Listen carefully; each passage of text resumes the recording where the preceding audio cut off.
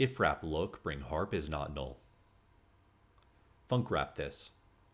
Drowse.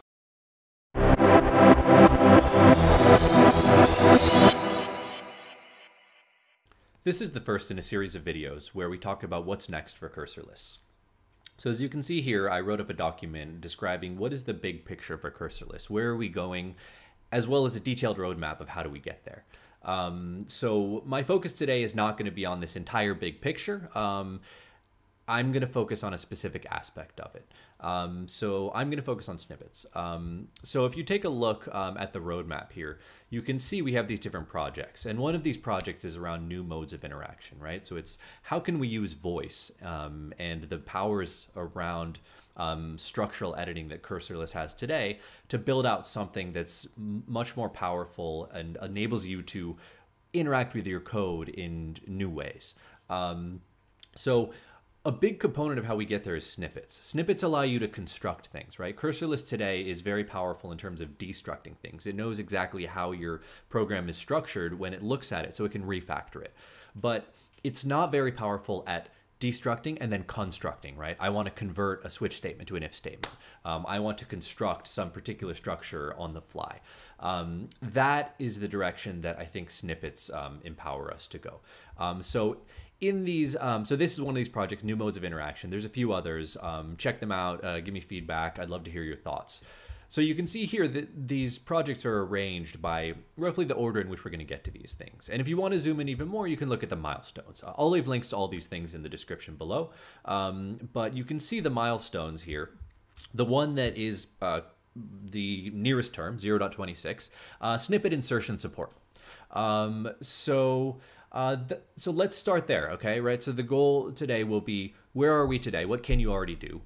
What is coming in the very new future, like already exists on experimental branches in Cursorless? And then what is the bigger picture long term around snippets? Okay, so let's start off with what you can do today. Coder. Drowse. Okay, the thing you can do today with snippets is wrap. Okay, so let's say I want to take this second statement, this declaration, and I want to wrap it in an if statement. If wrap look. Drowse. So I basically have taken a snippet and I use it to wrap something with Cursorless, right? Notice I'm left in the condition block branch in the condition there, so I can very easily chain. Again, a major goal of Cursorless, fluent chaining, so that you don't have to speak in choppy short commands. So let's take a look at that. Let's say I want to put in that condition all in one step a check if hello, the variable, is null. Nope. South. If wrap look, bring harp is not null. Drowse. So you can see all in one voice command, I was able to define that. So what you can also do today is define custom snippets. So the if statement, try catch, those are built in. And in addition, I have a bunch of my own personal snippets. I can put a link there in case people want to steal those, but users can define them. So I have one personally, which allows you to define a function or wrap something in a function. So let's take a look at that. Func wrap this. Drowse. And you can see it took that if statement, wrapped it in a function, left my cursor there to define the name. Okay, that's what exists today in Cursorless. I think it's fairly useful already and really leverages some of the powers of Cursorless. So that's why we started there. But what you can't do today, notably, is insert a snippet from scratch, right? I can wrap something in a snippet, but if I want to code in a snippet-based manner, right, where I'm building snippets and basically constructing these structures, each of which have these holes where I can fill in text and other elements of the program, that you can't do today. However, it actually already exists on an experimental branch, which I've been using for a little while. So this is going to be coming soon because it works pretty well. So let me give you a quick demo of that, right? And that'll be, you know, where is the very next step for Cursorless in terms of snippets? It's a snippet insertion. Okay. So the thing that I really like about the way we've done snippet insertion in Cursorless is that you can use the same snippet definition both for wrapping and for insertion. Okay, so let's take that same func snippet and now use it to create a function. So first let me give this function a name so the parse tree is happy. Camel, hello world. Poor funk, clap. Drowse. Okay, so now we're here sitting beneath this function, and I want to insert a function. Scratcher. Drowse. Looks like I forgot to drowse Talon. So let's pick it back up and insert this function. Snip funk. Drowse. So you can see now I was able to use that same one to insert a function. And it has the same tab stops, right? So here, because I wasn't wrapping something, it has left a little tab stop for the body. So, you know, I can say camel some function next drowse. And then now I can go into this body here, right? There was a tab stop for arguments. I skipped over it because we're not using them.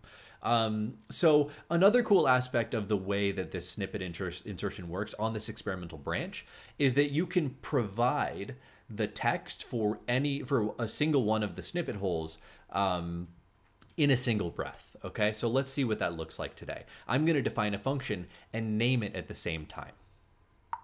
Poor funk, clap. Snip funk, my function.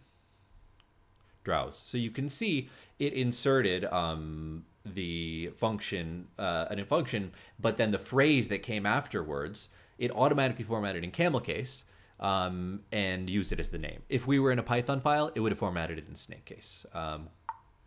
Pop last. Pop next twice. Snip funk, my function. Drowse. So you can see there it used snake case. So that's what exists in an experimental branch. So, okay. What needs to happen before we merge that branch? And where else are we kind of going in slightly longer term? So one of the problems with the way snippets exist today in Cursorless is that the representation that we use on disk to represent a snippet, that is the way you as a user define a snippet, is very cumbersome. It's currently written in JSON. So let's take a look at what that function snippet looks like. And frankly, I think, you know, I defined a bunch of these, but, you know, I have a lot of patience because I made the thing, right? As a user, we don't necessarily expect you to fight with this syntax. So let's take a look at it. Pop sesh home. List doc function. Clap. Drowse. Sorry, I was in the wrong session. Okay, so this is my function declaration snippet, right? So you can see there's a lot of syntax here. It's all in JSON, right? So JSON is a very well-defined syntax, unambiguous, which is nice. But if you notice, if you look at the way the body of the snippet is defined, you have to define it in these strings on multiple lines. You have to escape tabs. You have to escape quotes. And there's just a lot here. So we'd like to move to a more compact syntax and also make it easier to write these snippets, okay? So I'm going to give you a quick demo of one of the ways to make it easier to write these snippets, as well as talk a bit about the syntax that we're moving towards. So let's start off with the syntax we're moving towards. So there is currently a discussion open on the Cursorless VSCode repo. Hop in. Would love your feedback before this stuff is finalized. So let's take a look at that, and I'll also leave a link below. Portal. Tab next. Drowse. So this is my first experiment with this GitHub discussions, pretty much. And so we'll see how it works. But basically, we have an example of a snippet from today, and then a proposal for a new syntax. This syntax is born out of a discussion with a couple users who are really excited about snippets, who found this quite verbose, as did I when we first created it. So the idea, and again, this is all very much in flux, is to use the snippet itself will just be defined, first of all, just flat. It's not nested in some structure the way it is today. You can see it's nested in some structure called body, wrapped in strings. It just exists in free text here, right? That's the first difference. So you don't need to like escape strings and all that craziness. The second difference, just looking at the body of the snippet itself, is we're moving to a syntax that's more like handlebars rather than this sort of dollar-based syntax. I think it's a bit nicer for templating. We're thinking of using nunjucks, which is kind of like a handlebars flavored syntax, but has a lot of really cool stuff going on. There's a link to it in this discussion if you want to take a look. So that's one change. The second is, instead of using JSON, we're leaning towards using TOML for the metadata preamble. And it's an interesting language. I'm hesitant to introduce a new language into everyone's tool chain, but JSON is very verbose, and YAML is a really painful language. It's huge. It's too big, and so it can be very ambiguous. We have some users who are very, very down on YAML, and I guess I don't blame them. So we're looking at TOML, which takes a little bit of getting used to, but for the simple stuff, it's fairly simple. And then basically, when you do some nesting, right? So if we want to give information about each of the variables, right? So like, for example, the body, when I say like class wrap air, when I say wrapper scope times function, that means it's going to expand to the function, right? Not a super important detail, but so this is kind of the syntax we're leaning towards, much more compact. So please give us feedback on that. The second direction we have around making these things easier is actually automatically generating the snippets, this exists on experimental branch. So I'm going to show this off because I think it's kind of a fun one. Coder. Pop last.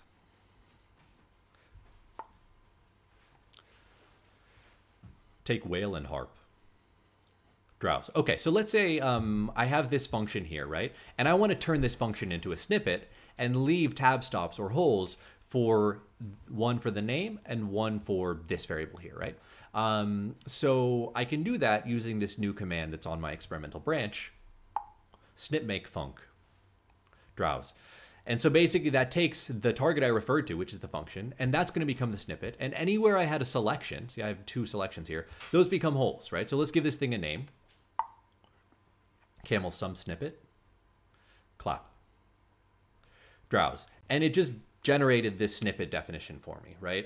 So it automatically escaped everything that it needed to, left me with these variables, and now I can give them names. Word name next. Snake condition variable. Disk. Drowse. And now I have a snippet. I can go and define a voice command that allows me to insert the snippet. Voice adjust. Pour. Word whatever. Spam. Camel sum snippet. Disk. Pop sesh. Pop last. Pour file clap. Snip whatever. Drowse. And there you go. I've now inserted a templatized version of this, and then there's a tab stop here and one here. So it makes it much easier to write these snippets. So that's kind of, okay, I've said, where are we today in terms of what's shipping, right, is wrappers. Where are we on an experimental branch, which is inserting these same snippets that you can use as wrappers, as well as another experimental branch where you can automatically generate this today very cumbersome syntax. And then in the near term, we're going to be changing the syntax, probably even before we merge the snippet insertion, because we don't want too many people to write snippets using this older syntax. And now let's take a little bit of time, maybe a minute, to just talk about what is the big picture here, right? Where do snippets fit in? So I have a couple, if you check out this new modes of interaction project, that's where a lot of the snippet stuff is. And so open the issues, comment on them, etc. So basically the two directions are, one, what we're calling stable snippets. Snippets in VS Code are very fragile in the sense that, let's say I'm here, if I like click over here, the tab stops die, right? And I can no longer say next to go to the next one, which in Cursorless is kind of a problem because you're going to jump around, right? So what we want is basically to have what we call stable snippets, where Cursorless drives the snippet interaction. And so it would show a decoration here for each of the holes, and if I go to a different file and go back, the snippet stays there. It could even persist on disk. I reopen the workspace and the snippets are still there. Kind of inspired by the way holes work in Agda. If you haven't checked that out, take a look. It's linked in a couple different places on these snippet issues. And then you can start to do cool things like I move to a different file. This thing's not even on screen. And I say, hey, add this statement, move this statement to the body of the snippet that I'm in, right? And the snippet could be in a totally different file that I don't even see, right? So it enables really powerful ways of interacting with Cursorless. You could potentially have a snippet where the holes are across several different files, and each hole, getting into the second thing I'm excited about, which is smarter snippet holes, each hole in the snippet can know how to transform the things that come in, right? I talked about the boilerplate to add a new Cursorless hat color, right?